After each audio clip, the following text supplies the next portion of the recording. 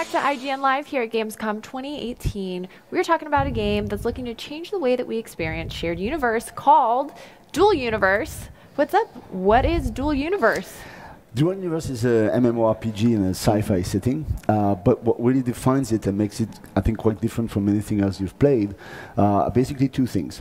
The first is that this is taking place in what we call a single shard universe. There's one giant server for everybody to go on it. I mean, potentially millions of people sharing the same game world that never stops and is persistent. So it's, you know, the idea of the virtual world as we expect it in sci-fi that we actually have made through a new technology that we've developed. The second thing about the game is that in Dual Universe, everything is entirely editable. So you can modify, as you can see now, we are digging holes in the ground. We can just modify the environment. We can build anything we want. So we can build cities. We're going to see the city over there later. We can build cities, spaceships, orbital stations. So it's up to you to build your world around you. And so this is taking place in a giant world. We're going to go in God mode just now to see, you know, the size of the things. What mode is this that we're in right now? So right now you are in Alioth, the first planet where you start. There are many other planets, and that gives you an idea of the scale of things. All this is real time with potentially millions of people on these planets all interacting with everybody. So that's very ambitious. Yes. That's, you know, as I said, based on a new tech that allows this to happen. And keep in mind, everything is editable. You could, you know, basically take a part of this planet out. It would take ages to do that, probably not feasible in practice, but everything is really editable. Those moons you see over there, they're real. I mean, you could land on them if you want. You can so you can land anywhere you want. You see a planet and you just want to go. Basically, it's a simple thing. I mean, everything you expect is as it should be. The physics is real. Also, when you build a ship, you have, you know, real forces. There's a bit of maybe a sort of Kerbal Space Program meets EVE Online meets Minecraft sort of.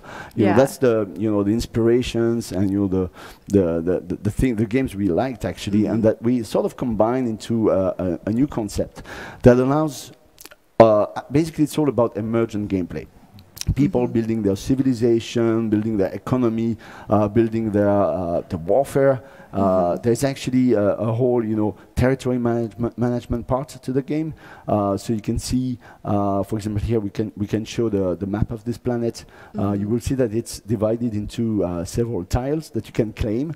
So when you claim a tile, you can actually control the territory. So you can build a sort of Is it yours forever? Because if this is shared, that means anyone could theoretically come and reclaim it, I guess. Of course not. So that's the point of having wars and you know, all sorts of geopolitical implications with that, because with the different territories you have potentially different resources underground. So it might make sense to secure them.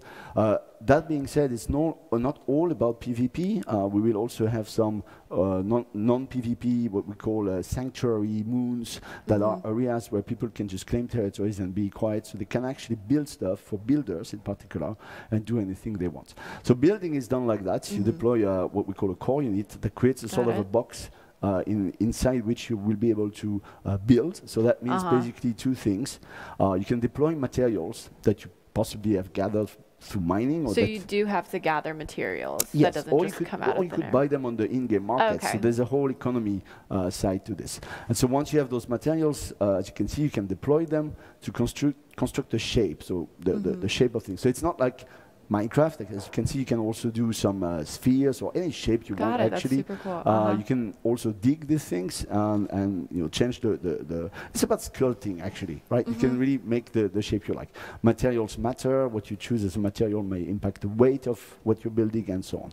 And once you're happy with the shape, then you are going to be able to deploy what we call elements, and these are sort of functional units that do something, you know, that will give some function to your construction. Got it. So like these lights that we're seeing. This is a light, or you could add a seat, or you could add an engine. So if you want to make a spaceship, so that's, for example, an engine. Oh, so you could literally build your own ship. Absolutely, that's the idea. Or you could add a door, so that's like a sort of an interactive element. You could put a button here, and you can connect the button to the door. So then, when you press the button, the door opens. Wow. So you could actually build all sorts of contraptions. There are also, you know, laser, range detector. So there's a lot of freedom here in the building. Absolutely. It's really cool. I mean, it's for people who like to build stuff. And that's what we have right now in the game, in the pre-alpha stage.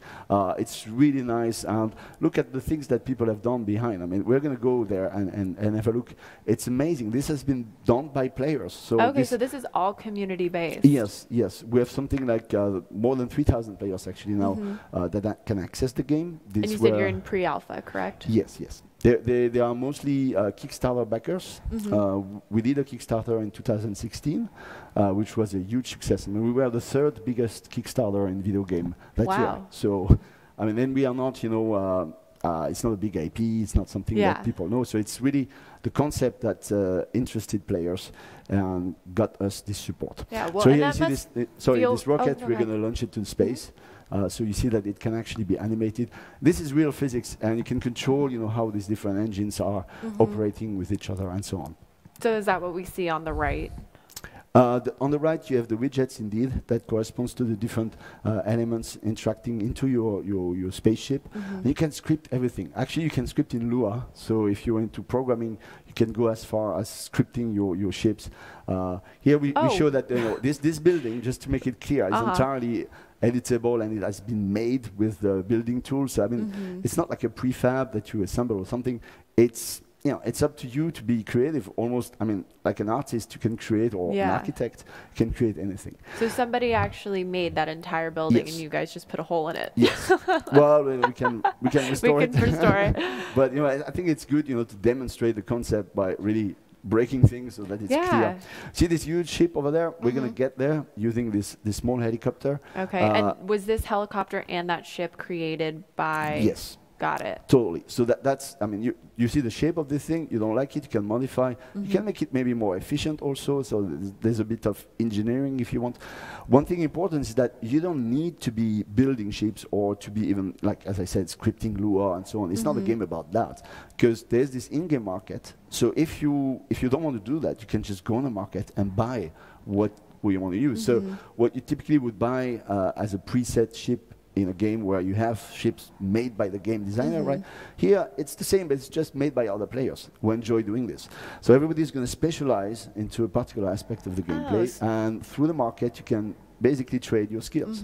So in the pre-alpha, have you seen anything that you're impressed by the community making? Well, many things, starting with all the things we see now. I mean, this is very impressive. I'm amazed. I mean, this is very impressive. So we are in this large ship.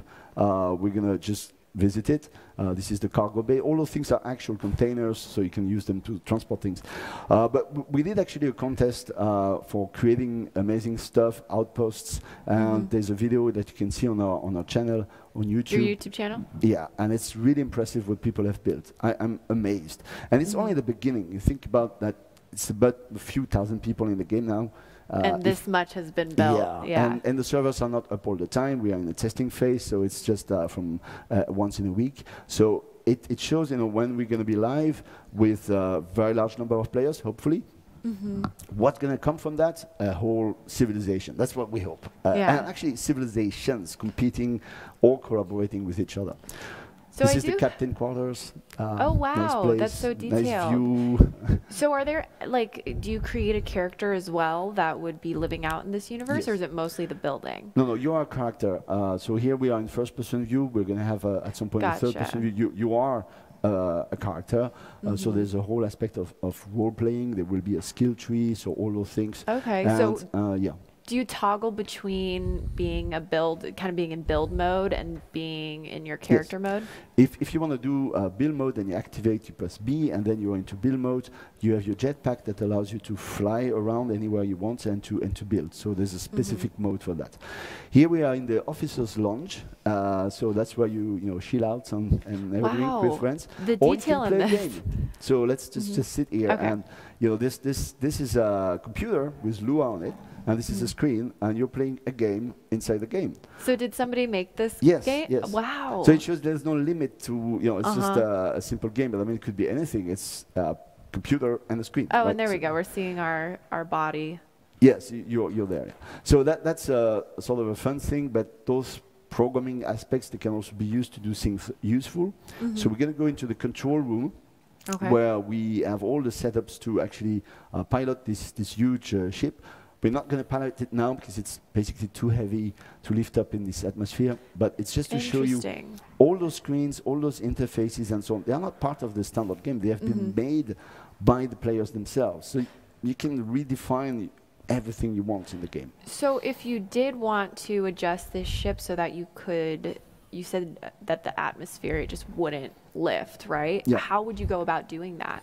That particular ship, you can lift it up. You need rocket boosters that are extremely powerful but consume a lot of fuel.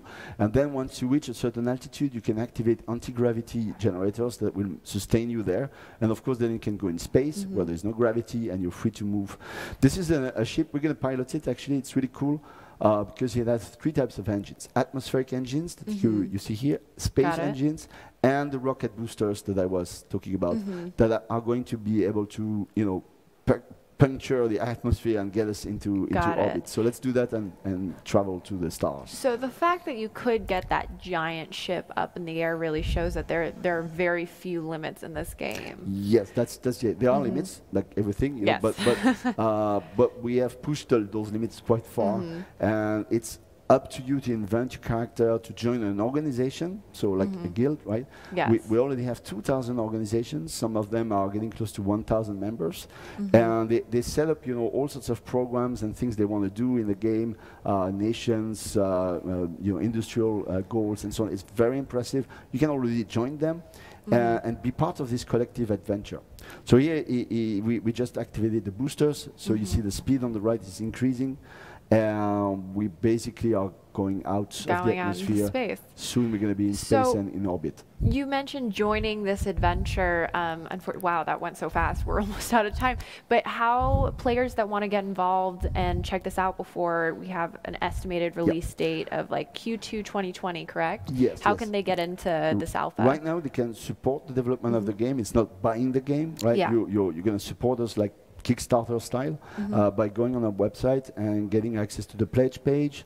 We have supporter packs that you can buy, and then you can, for the highest tiers of those packs, you can get access to the game, to the test sessions of the game right now. So you can help us to develop this game, give us your feedback with a very strong interaction with our community, and we want to keep it that way. So this is already possible. We're going to be in alpha in November. Got it. So people should keep an eye out in November. Yeah, and then we continue, with other alphas next year, beta, and then release in 2020.